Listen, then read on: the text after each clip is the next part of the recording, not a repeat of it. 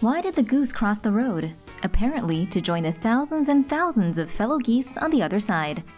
Hilarious video footage posted to WEIBO shows probably the most unlucky driver in the world on some random road in China's ANHUI province stuck behind a mini army of geese.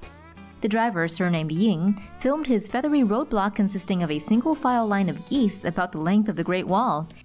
As the geese slowly and surely move in front of Ying, the massively long line can be seen extending off into the horizon.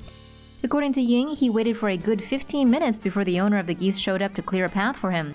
Ying then got on his way, while the geese did the same. If you want more Tomo in your life, click the subscribe and bell button so you get notified when a new video is up. Thanks for watching Tomo News.